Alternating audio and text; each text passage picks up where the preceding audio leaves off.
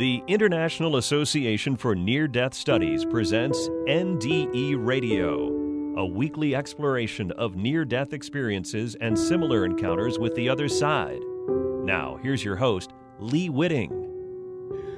Welcome once again to NDE Radio. I'm your perennial host, Lee Witting. In the U.S. alone, nearly 1,000 people a day have a near-death experience.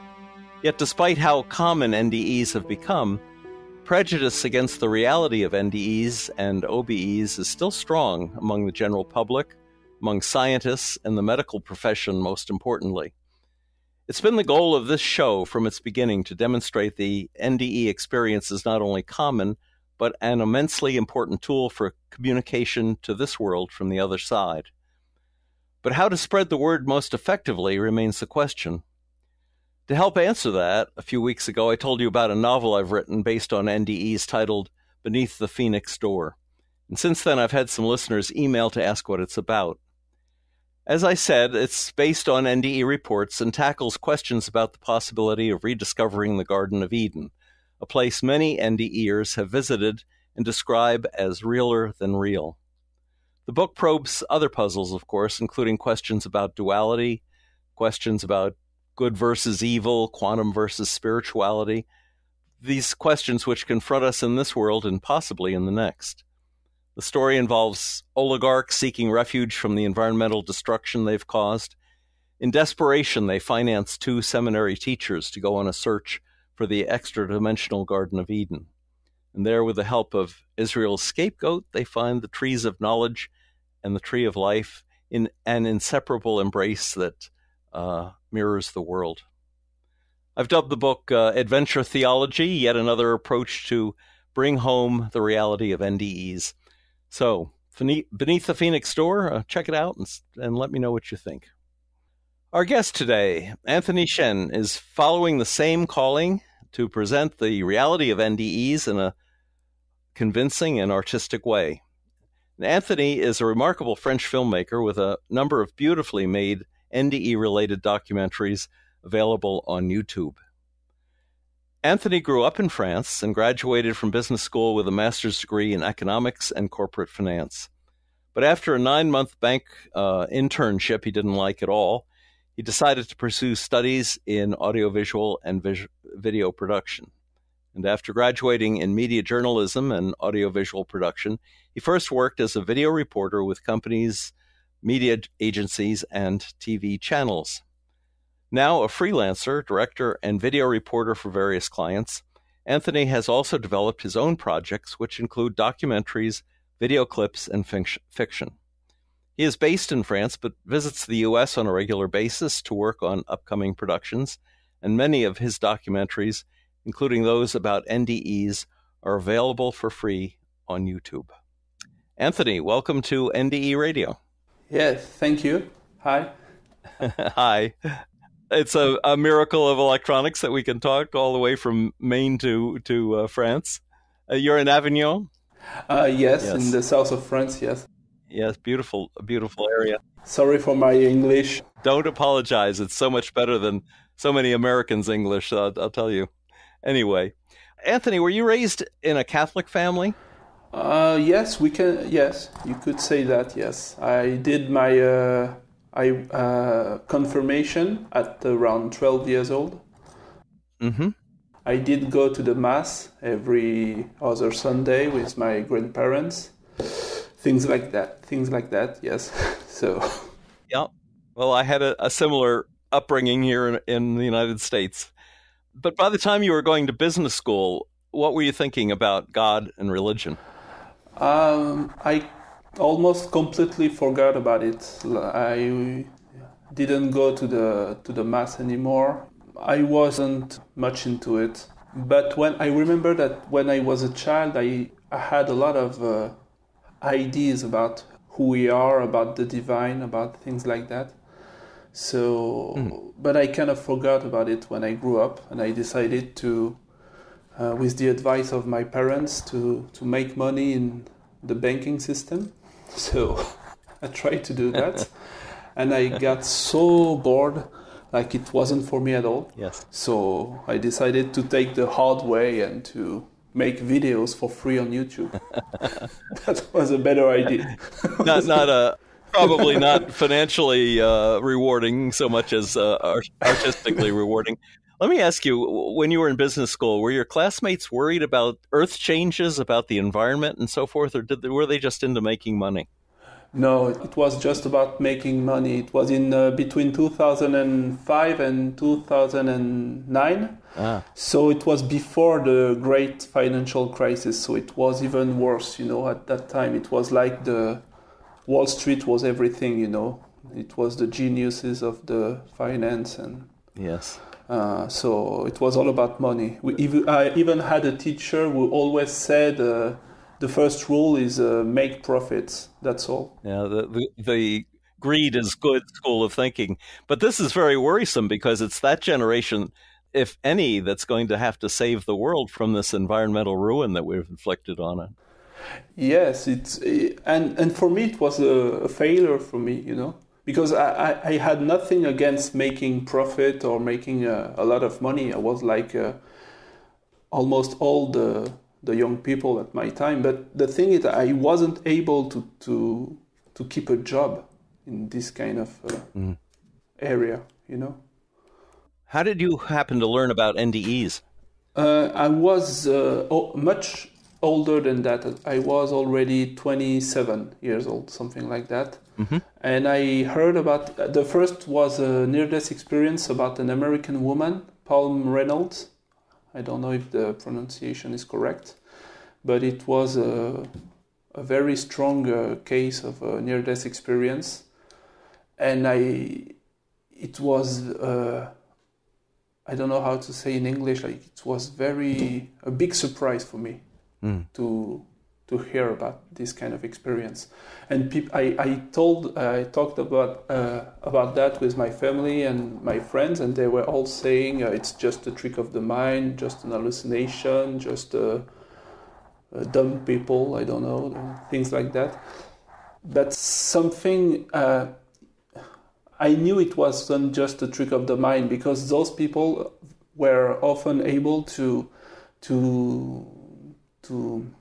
explain what was going on in other rooms in the hospital, things like that. So, I wanted to know more about that, and then I learned about everything else.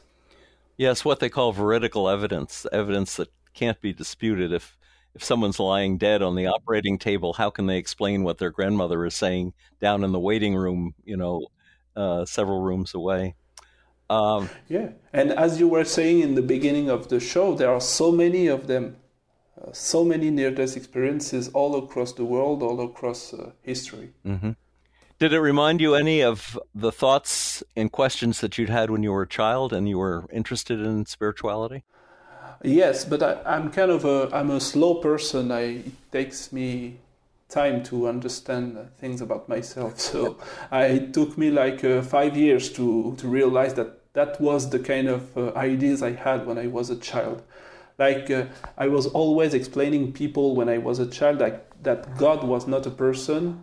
It was every person was God if we were able to activate something within us. And I had the image of a purple thing in the chest when I was a child.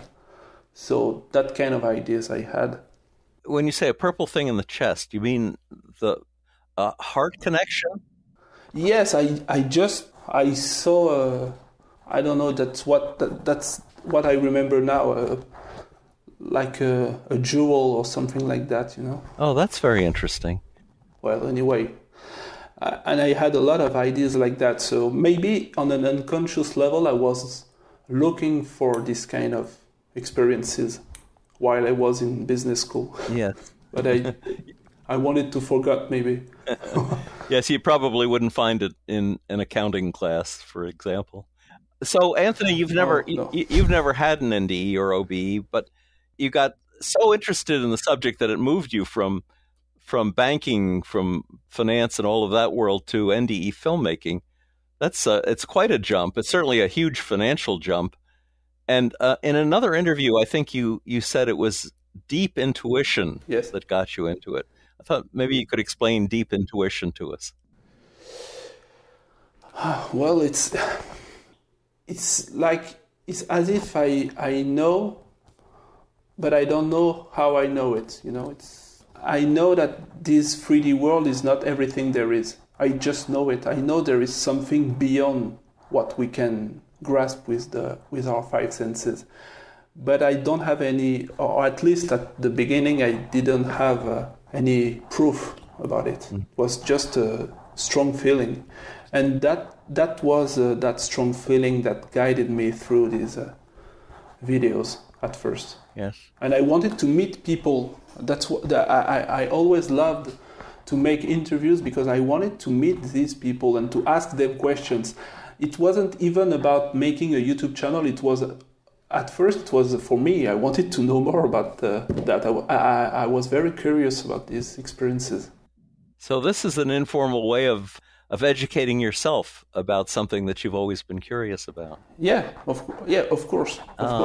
I think it's in the end it's about, maybe it's just about I want to know who I am. Maybe just Of course. Maybe I'm just looking for myself at some levels. It's the same for every one of us. Maybe. Do you think God directed you to this career? I don't know what you mean by God. What is the idea behind God? But I think something greater, a greater intelligence has guided me through these subjects, because I had so many problems at first, money problems, every kind of problem you can imagine. And somewhat I always managed to go through. And it wasn't because of me. So something has guided me all along the way, I think. Huh. But I'm not, it's just a logical conclusion. But I'm not a psychic, so I don't really know for sure, In the end, I don't know anything, so that's it. But I do believe you're learning. Yeah, I ask questions. I started the program with a mention of my book's exploration of duality on different levels, because I know you have a similar interest in the subject. And in another interview, you talked about the 3D, 4D, 5D, and ultimately perhaps more D connections with what are the levels of reality. And I hoped you could explain what's the 3D level of reality and the 4D level of reality and so on.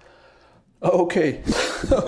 I'll do my best in English, because it's not that easy to explain this kind of things in English for me right now. But let's say 3D is the world we experience with our five senses. So it's the world around us, the everyday world.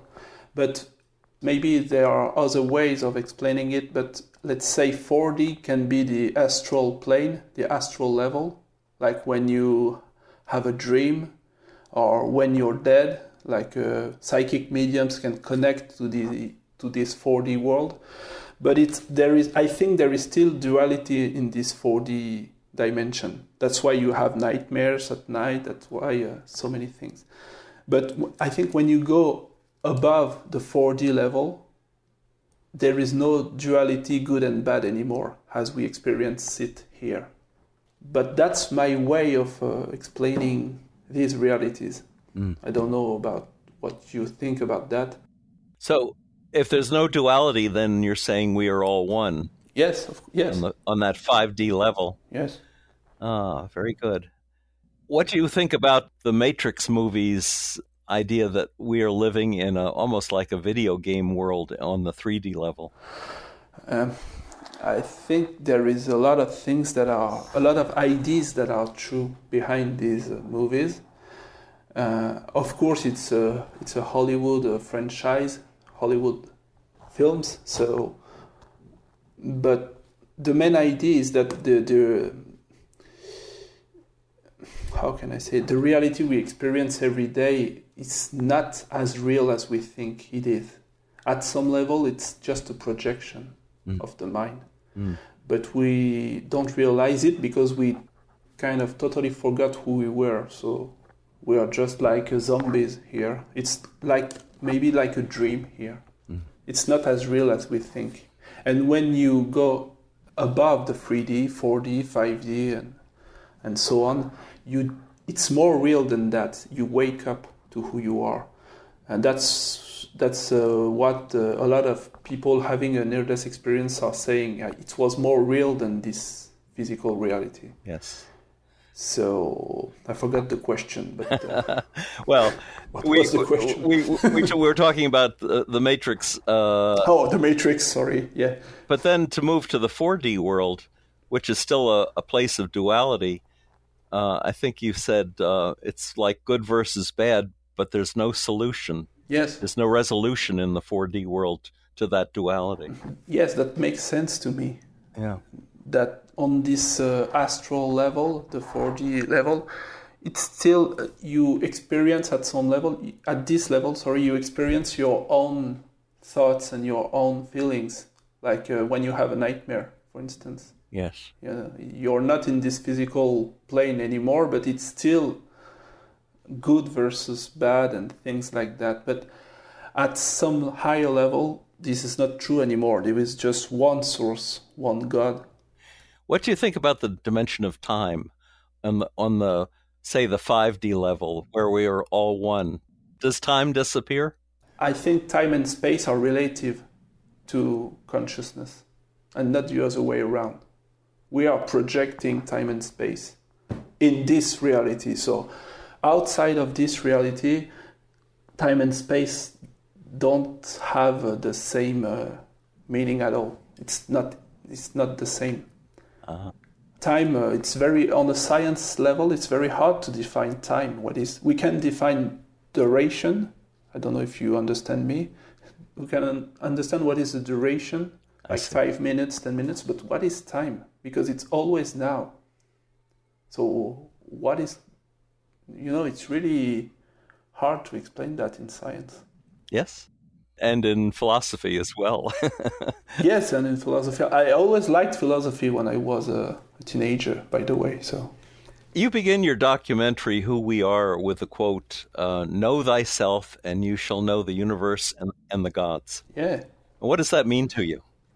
We often think that it's like a very romantic sentence, Yes. It's a very nice thing to say. It's very lovely, like if you know yourself, you will understand your surrounding. But that's not what this sentence is saying.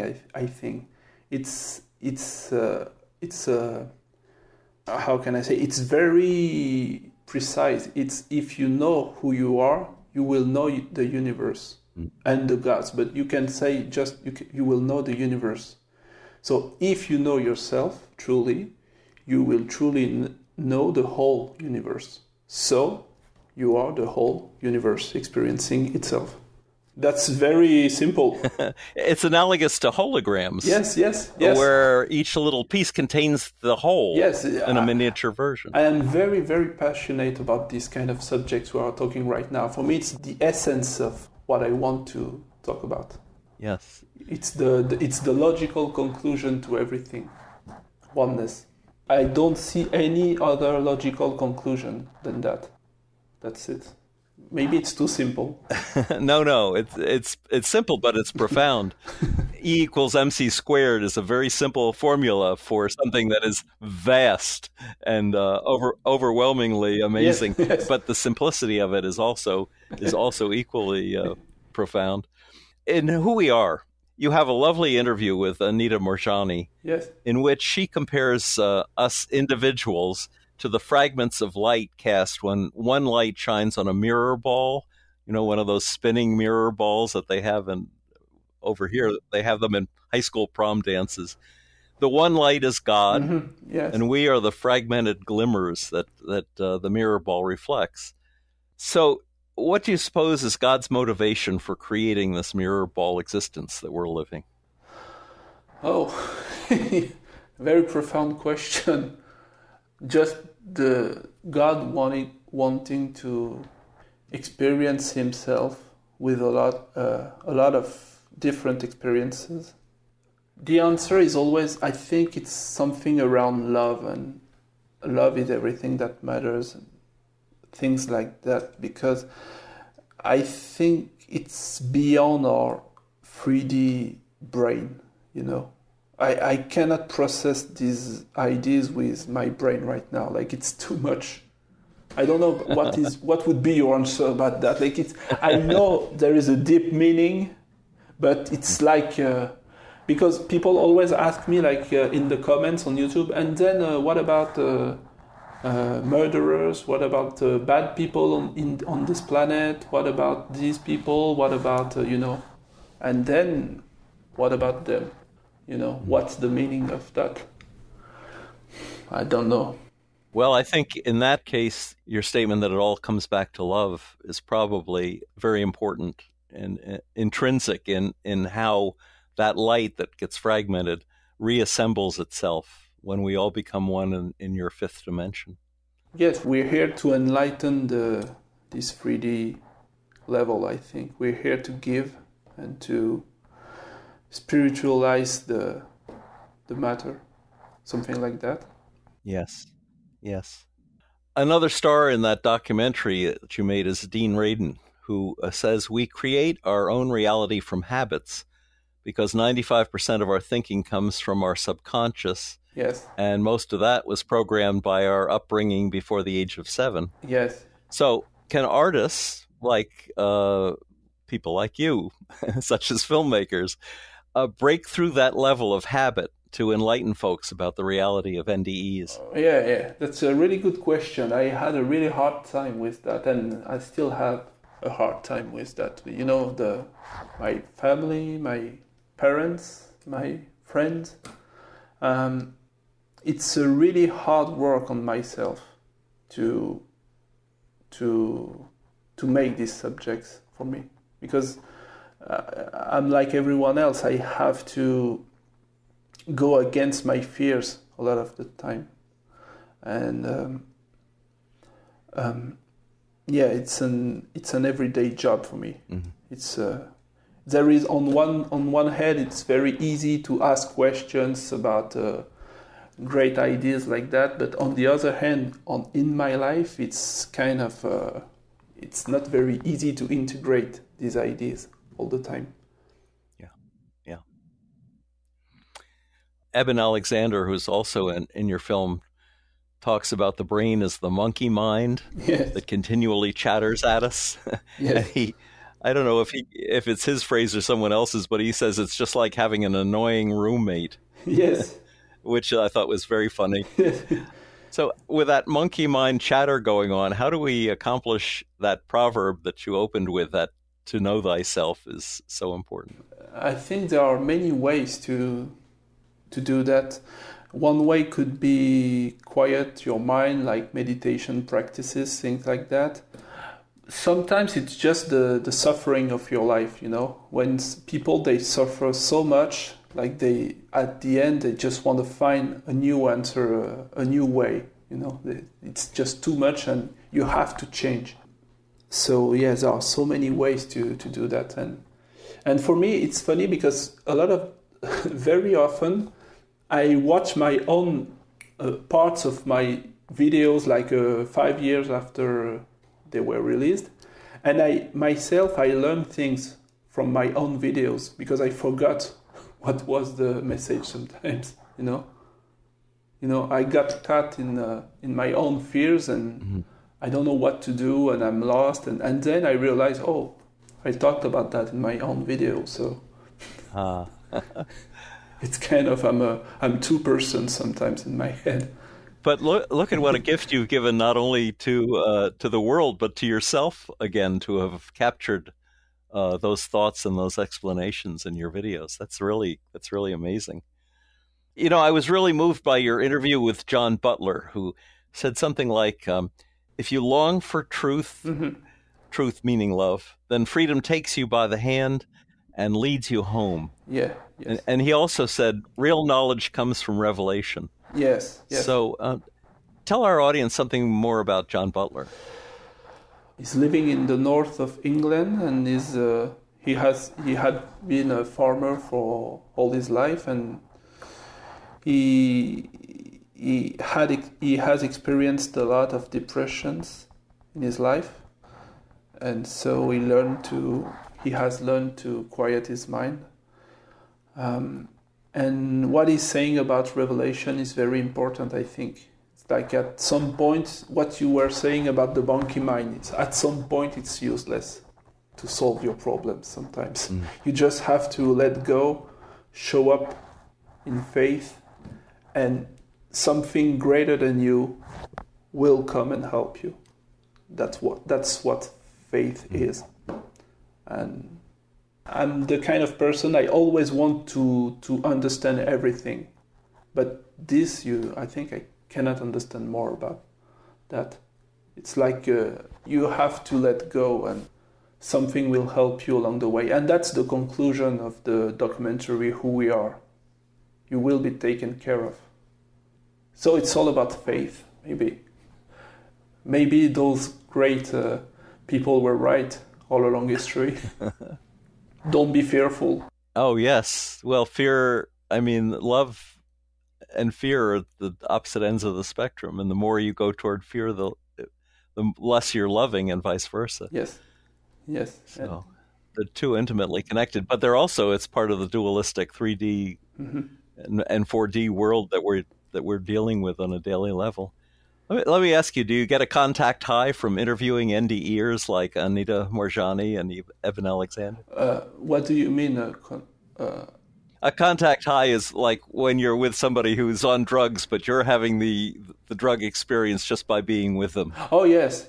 And especially when I'm doing the editing of the video, because it takes me like 1 week to edit an interview. So I spend a whole week with the person in front of my screen. And I have moments where I experience what he or she is saying. I experience something very peaceful, something very powerful. I can feel it during the editing of the video. And that's what I try to put in the editing, so that people can feel it too. I do my best. And you've done it really well. Oh. Your videos are such a powerful message about NDEs, and I encourage all of our listeners to go and watch these productions. They're amazing.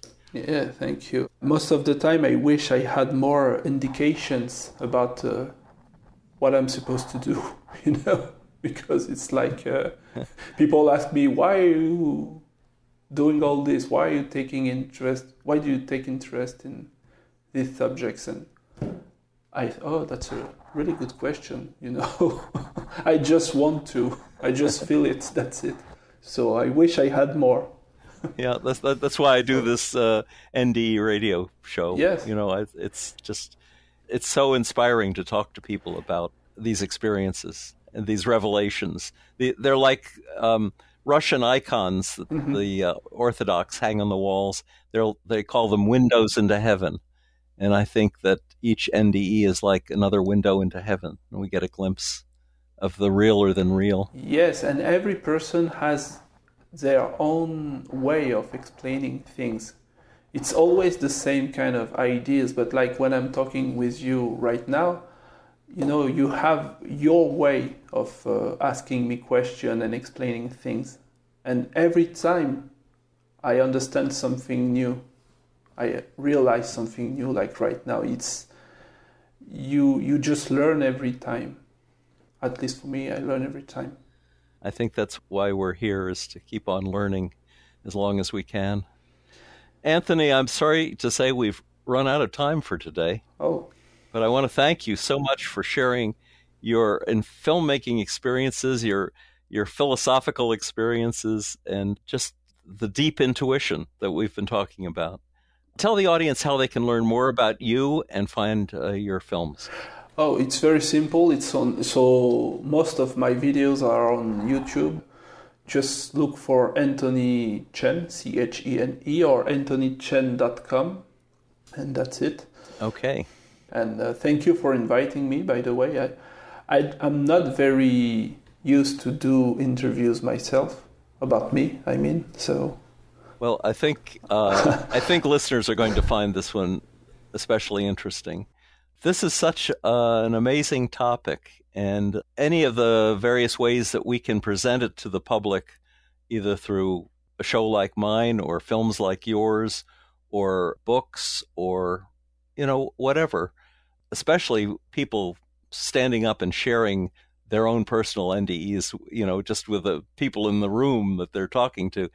This could change the world. It could really change the direction of the world as we became more conscious of the higher reality. Yeah, I hope so too. And your questions were really accurate, really deep. So I know you know a lot about these topics.